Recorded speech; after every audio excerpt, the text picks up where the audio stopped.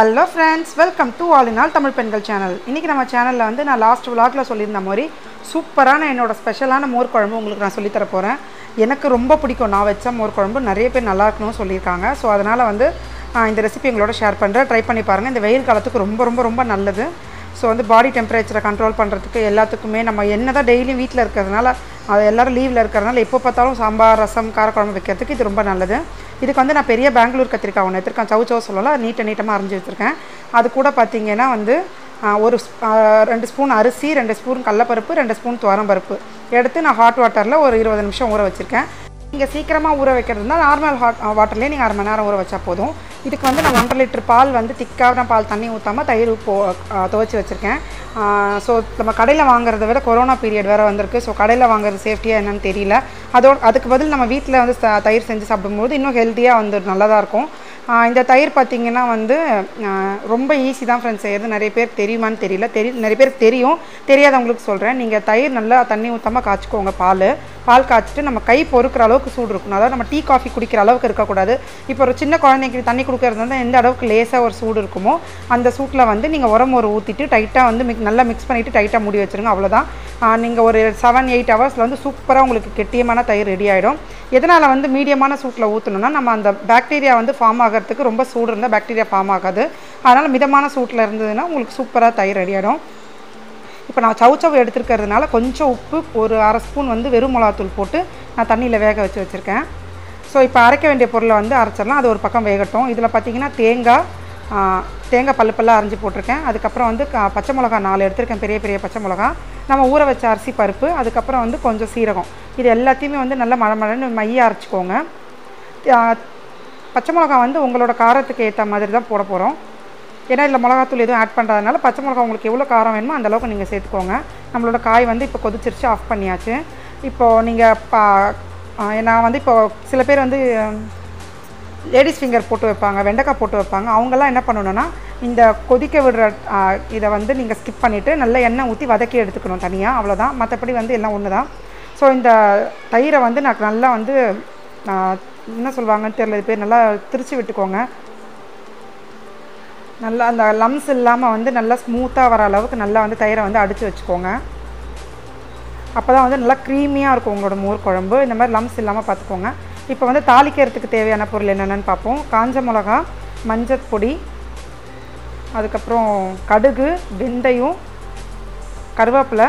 Extra வந்து நான் மோர் மிளகா ஆட் பண்ணியிருக்கேன். இது நிறைய பேருக்கு தெரியாதுன்னு நினைக்கிறேன். அதாவது என்னென்னா, நம்ம மோர் மிளகா இதில் வதக்கி நம்ம தாளித்து கொட்டிட்டோன்னா நம்ம மோர் குழம்பு சாப்பிடும்போது அதுவே வந்து நம்ம தொட்டுக்கிட்டு கடிச்சிட்டு சாப்பிட்டோன்னா அவ்வளோ டேஸ்டி எம்மியாக இருக்கும். இதை கண்டிப்பாக ட்ரை பண்ணுங்கள். இப்போ மோர் குழம்புக்குன்னு இல்லை, நம்ம தயிர் வீட்டில் தாளிப்போம் பார்த்திங்களா, தயிர் சாதம் கலர்றதுக்கு எல்லாத்துக்குமே தயிர் தாளிப்போம்ல, அதுக்கு கூட வந்து நீங்கள் காஞ்ச மிளகாவோடு சேர்த்து ஒரு 4-5 மோர் மிளகாவும் வதக்கி போட்டிங்கன்னா அதுவே தொட்டுக்கிட்டு சாப்பிட்றலாம். அவ்வளோ டேஸ்ட்டாக இருக்கும். ஸோ இப்போ வந்து நான் எண்ணெய் வச்சாச்சு, நம்ம வேக வச்சு காய் எடுத்தாச்சு, தயிரை வந்து நல்லா அடித்து வச்சுக்கிட்டாச்சு, தேங்காய் அரைச்சி வச்சாச்சு. இப்போ ஜஸ்ட்டு தாளிச்சிட வேண்டியதான்.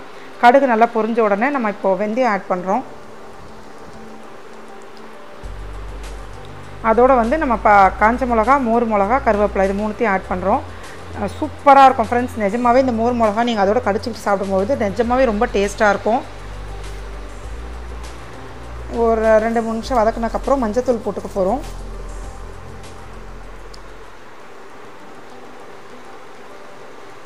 அப்புறம் பெருங்காயம் ஆட் பண்ணுறோம். கொஞ்சம் நல்லா அந்த மோர் மிளகா எல்லாமே நல்லா வதங்கட்டும். அப்போ தான் அதோடய ஃப்ளேவர் வந்து நல்லாயிருக்கும். இப்போ வேக வச்ச காயை மட்டும் தண்ணியை இருத்துடலாம், தண்ணி நமக்கு தேவை கிடையாது. அந்த காயை மட்டும் போட்டு நல்லா மிக்ஸ் பண்ணிக்கோங்க. இந்த காய் இல்லாமல் நீங்கள் வேறு கருணக்கிழங்கு சேர்த்து செய்யலாம். கருணக்கிழங்குக்கும் வந்து இதே ஸ்டெப் வேக வைக்கணும். வெண்டைக்காய்க்கு மட்டும் நீங்கள் தனியாக ஆல்ரெடி வேறு ஒரு பாத்திரத்தில் வந்து நீங்கள் எண்ணெய் ஊற்றி வதக்கி எடுத்துக்கிட்டு இந்த மாதிரியே ஆட் பண்ணி போட்டிங்கனாலே போதும். மற்றபடி எல்லாமே ஒரே ப்ரொசீஜர் தான். இப்போ நம்ம அரைச்சி வச்சுருக்க தேங்காய் போட்டுட்டு அதில் நல்லா அந்த மிக்ஸி ஜாரை கழுவி ஊற்றியாச்சு தண்ணி. இது ஒரு நிமிஷம் குக் ஆனால் போதும். ரொம்பலாம் தேங்காய் குக் ஆகக்கூடாது. நார்மலாகவே வந்து நம்ம ஃபுட்டில் ஆட் பண்ணுற தேங்காய் வந்து குக் ஆகக்கூடாது. குக் ஆகிறதுக்கு முன்னாடி அந்த தேங்காய் ரொம்ப கொதிக்க விடாமல் நம்ம சாப்பிட்டா தான் அது குட் கொலஸ்ட்ராலை சேரும். ரொம்ப கொதிக்க விட்டிங்கன்னா அது வந்து நல்லதுக்கு இல்லை. ஸோ அவ்வளோதான். ஒரு நிமிஷம் சும்மா அது எல்லாம் மிக்ஸ் ஆகி வதங்கினா போதும். இப்போ வந்து நம்ம நல்லா அடித்து வச்சுருக்க மோரை வந்து இதில் ஊற்றிட போகிறோம். நிறைய பேர் வந்து சொல்லுவாங்க மோர் குழம்பு வந்து நாங்கள் வச்சா தண்ணியாக வருதுன்ட்டு. ஸோ அதுக்கு என்ன ப்ராப்ளம்னா, நீங்கள் அந்த அரிசி, கடலப்பருப்பு, துவரம்பருப்பு அதை நம்ம மிக்ஸ் பண்ணி போடுறதுனால நார்மலாகவே மோர் குழம்புக்கு ஒரு கெட்டித்தன்மை வந்துடும். ஸோ நல்லாயிருக்கும் சாப்பிட. நீங்கள் தண்ணி வந்து தாராளமாக ஆட் பண்ணிக்கலாம். ஏன்னா அது உங்களுக்கு அந்த அரிசி பருப்பே வந்து நல்ல ஒரு திக்கான ஒரு கன்சிஸ்டன்சி கொடுத்துரும். ஸோ இந்த நல்லா இன்னும் கொஞ்சம் நான் தண்ணி அலம்பி ஊற்றிக்க போகிறோம் பாத்திரத்தை. அவ்வளோதான் ஃப்ரெண்ட்ஸ். நம்ம வந்து உப்பு ஆட் பண்ணிக்கோங்க. இந்த ஸ்டேஜில் உங்களுக்கு எவ்வளோ உப்பு வேணுமோ. அந்த மோர் மிளகாலாம் இருக்குது பார்த்தீங்களா, சூப்பராக இருக்கும் கடிச்சிட்டு சாப்பிட. இந்த வெயிலுக்கு இந்த சீசனுக்கு சூப்பராக எம்மியான ஒரு மோர் குழம்பு இது. நீங்கள் கண்டிப்பாக ட்ரை பண்ணிவிட்டு எனக்கு எல்லாருமே கமெண்ட் பண்ணுங்கள். நீங்கள் செஞ்சு பார்த்துட்டு சொல்வீங்க நீங்களே அவ்வளோ நல்லா இருந்துச்சுன்ட்டு. ஸோ இது கண்டிப்பாக யூஸ்ஃபுல்லாக இருக்கும்னு நினைக்கிறேன். புதுசாக மோர் குழம்பு செய்ய தெரியாதவங்களுக்கு இது டெஃபினட்டாக யூஸ்ஃபுல்லாக இருக்கும். ஆல்ரெடி செய்ய தெரிஞ்சவங்களுக்கு வந்து இதில் இருக்க சில ஸ்டெப் மட்டும் நீங்கள் மாற்றி செஞ்சு பாருங்கள், நல்லாயிருக்கும். ஸோ இதோட வந்து சைட் டிஷ்க்கு வந்து நீங்கள் நல்ல ஒரு கருணக்கிழங்கு வறுவல், வாழைக்காய் வறுவல், உருளைக்கிழங்கு வறுவல் இதெல்லாம் வச்சு சாப்பிட்டிங்கன்னா அவ்வளோ டேஸ்ட்டாக இருக்கும். இப்போ இந்த மோருமே வந்து அந்தளவுக்கு கொதி வரக்கூடாது. நான் உங்களுக்கு காட்டுறேன் எந்த ஸ்டேஜில் நீங்கள் ஆஃப் பண்ணணுன்ட்டு. இதில் கொத்தமல்லிலாம் எதுவுமே ஆட் பண்ணணுன்னு அவசியம் இல்லை. இப்போ பார்த்திங்கன்னா மேலே வந்து நுரைச்சிக்கிட்டு வருது. அந்த மாதிரி நுரைச்சிக்கிட்டு வந்துட்டு ஒரு நிமிஷம் அவ்வளோதான். நீங்கள் ஆஃப் பண்ணிடலாம் மோர் குழம்ப.